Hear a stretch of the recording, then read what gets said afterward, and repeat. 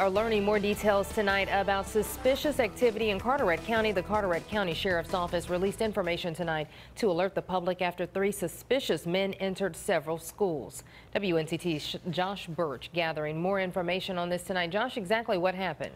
Well, Angela, I talked to Sheriff Asa Buck just about an hour ago, and we're now finding out that the 3 suspicious men who entered 2 schools, White Oak Elementary and Bogue Sound Elementary, were part of the U.S. Army Delta Civil Affairs Company from Fort Bragg. Now, those men asked school officials whether the schools were designated to be crisis evacuation centers, but weren't authorized to be at the schools in the first place. Now, according to Sheriff Asa Buck, the men were doing an official one-day exercise in the county. After receiving tips, the men were located at a campground where Carteret County deputies, the FBI, and NCIS agents questioned them. The Civil Affairs team failed to notify county officials they would be conducting the exercise today. Those things are coordinated with us, and even going around doing these types of surveys and asking questions, we 99.9% of the time we always get some sort of heads up.